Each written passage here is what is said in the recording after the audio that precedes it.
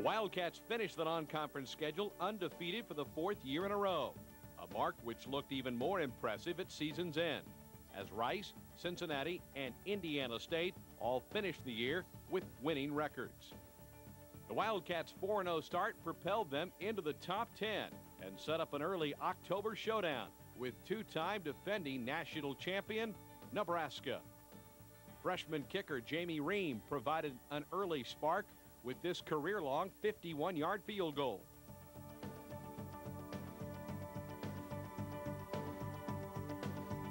But a near record crowd of 44,000 at KSU Stadium wasn't enough to hold off the Huskers as Nebraska broke loose in the second half for a 39-3 victory.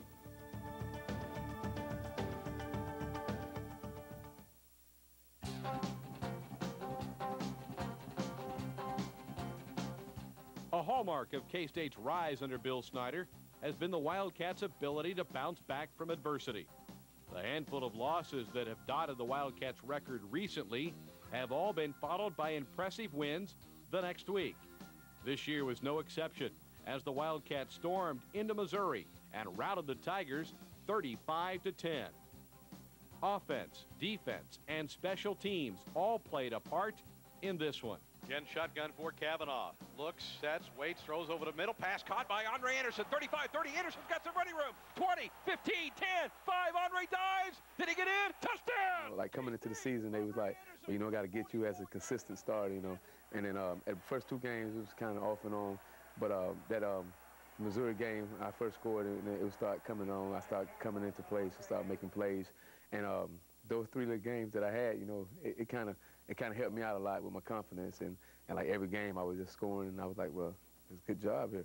So, but the Missouri one, hey, that was, and McCaff hit me on the under, and it was just off to the races from there. Canny back in the Wildcat 40-yard line, so K-State should get good field position here. Sebo gets the boot away, a low kick. Kenny's going to let it bounce. Now we'll pick it up at his own 42. Kenny to the 45, to midfield, to the 45. Kenny to the 40, 35, still on his feet, 30. Chris to the 25, 20, 15, 10, 5. Chris Kenny goes in with a first Wildcat punt return for a touchdown since Andre Coleman a couple of years ago. You know, it was a low kick. I guess we had got some pressure. It was a low kick, and you know, I ran up to field it, but you know, it hit short, kind of took a big bounce, you know, and you know, all the time Coach tells me, you know, to kind of loop around and wait for the bounce, and you know, I looped around and you know, waited for the bounce and picked it up, and you know, everybody just started cleaning people up, and you know, pretty much from there, you know, it was nothing but green. Scornia's got him up to the line of scrimmage on 4th down and 5. Split backs behind him. Twins to the near side. Scornia long count, back, straight back in the pocket, sets, throws toward the end zone, pass picked off by K-State. It's Mario Smith to the 20, 30, 40, midfield. I remember telling Chris Canty that I'm about to get an interception, and they were throwing slants. They threw a slant the play before, which I could have intercepted, but Joe Gordon stepped in front of it. And the next one, I happened to step in front of the slant, and it was open field from there. And now wiring with a block on the quarterback. I was easy selling from there. The win at Missouri also marked the emergence of a more focused and more aggressive Mike Lawrence. He shredded the Tiger defense for a career-high 168 yards and 2 touchdowns. After a slow start in 1996, his performance against Mizzou was a prelude of things to come. Probably the Missouri game when I first started, you know, to get back on track. I had 168 yards in that game, and you know, I just in the beginning year, you know, I started off a little slow. I thought that I would start off better, but I just had so much on my mind that, you know, I didn't know what I was doing, where I was going, and you know, after, you know, I just told myself I can't do this no more, and I made a couple of changes, and you know, I bounced back. You know, I started to do what I needed to do in order to help our team win. I did my job. Touchdown, Kansas State. Mike Lawrence.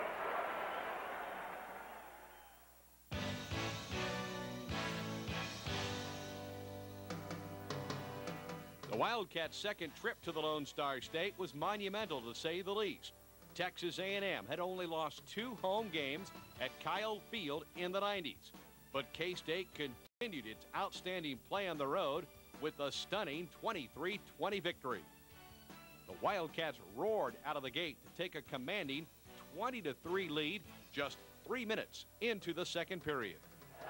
Anderson and Lockett set to the far side. Canty to the near side, one back behind Kavanaugh. It's Lawrence. Back to throw is Bryant. Sets, looks, throws for the end zone. The pass is caught in the back of the end zone. It is a touchdown for Kansas State. Andre Anderson made a beautiful catch in the back of the end zone, and the Wildcats now go up 19-3. I mean, we had to get out to a quick start to quiet that crowd, because it's a tough place to play. I mean, they've got 70,000 whatever fans screaming, I mean, singing, swaying, chanting. They do everything, and it's really hard on especially opposing offense. I'm up there trying to make my audibles and stuff, and I can't hear myself yelling hardly. So, I mean, it was real important for us to come out and get that jump. A late rally gave the Aggies a brief glimmer of hope, but K-State's defense rose to the occasion in the final minutes. 1 minute left in this football game. 23-20 K-State. A&M with the ball at the Cat 35. 3rd and 5. Stewart, two-step drop, throws over the middle, pass is caught for a first down. And inside, he fumbled the football at the end of the play, and K-State has come up with a football. Albert Connell caught the pass, but got popped at the end of the run. He fumbles the ball, and K-State recovers at the 18-yard line. All day it was kind of off and on battle. You know, he would get me, I'll get him, and he would get me, I'll get him. Just kind of back and forth. And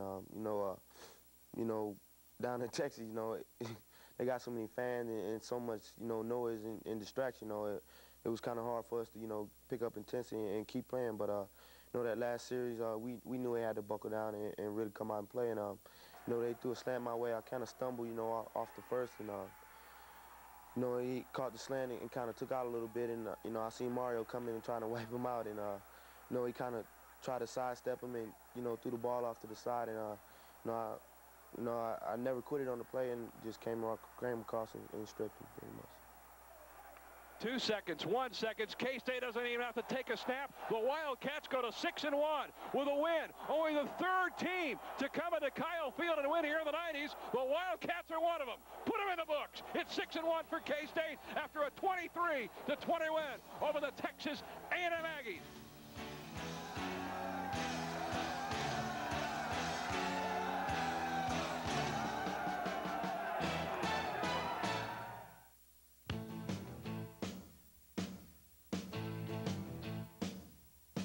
The Wildcats followed almost a similar script to victory the following week against Oklahoma. They burst to a big lead against a traditional power, weathered a late rally, and then called on a big play from Chris Canty to save the game. The Wildcats took advantage of outstanding field position to score touchdowns on its first 3 possessions and build a 21-0 first quarter lead. Offset eye this time on 3rd and goal. Kavanaugh with the signal, runs the option play, makes the pitch to Mike Lawrence, and Lawrence goes in for 6. Kansas State runs the option on 3rd and goal, and Kavanaugh with a pitch to Lawrence, who takes it around the right side and in. 3rd and goal, still an I formation for the Wildcats. Kavanaugh calls out the signals, turns and throws the ball in the middle. Touchdown for Kansas State. He finds Jared Groston here, the tight end from St. Paul, a 1-yard pitch, and K-State now leads 13-0. 9 seconds left of the first quarter. Kavanaugh under center with 3 wideouts to the far side. Back to throw. Bryant looking, sets, throws, pass is caught by Andre Anderson for a K-State touchdown. Kavanaugh with a beautiful throw. Anderson shielded the defender, and the Wildcats go up 20-0. By the time Brian Kavanaugh had hooked up with Kevin Lockett on this 33-yard touchdown pass early in the 3rd quarter, the Wildcats had built a 35-7 lead. But backup quarterback Eric Moore rallied the Sooners for 4 second-half touchdowns, closing the gap to 42-35 in the final minutes and setting the stage for another dramatic play by number 2. Eric Moore, who has been brilliant in relief today of Justin Fuente. Back to throw is Moore. Looking, now rolls the pocket. K-State chasing. Moore throws. A pass is picked off. Chris Canty with an interception at the Oklahoma 46-yard line. It's Canty's 13th interception. 2 plays before that, you know, they had ran a boot against us and completed, I guess, for about 35 yards, you know. Going in that last drive, you know, we knew we had to stop them. You know, we knew, you know, we were kind of losing momentum. You know, first of all, from the game, we got out pretty big, and you know, we lost momentum, and you know, they had ran that play, and I guess, you know, we kind of knew it was coming, you know, and you know, I was sticking my man across the field, and I seen, you know, Eric Moore scramble out and step up in the pocket and threw the ball, you know, and I just stepped in front of him and made the play. The win was K-State's 4th in a row over the tradition-rich Sooner program and carried with it this historical significance. K-State became just the 4th football program ever to win 4 games in a row over Oklahoma. And for the 4th consecutive year, Tulsa native Kevin Lockett blitzed his home state team with 12 receptions for 157 yards and a touchdown.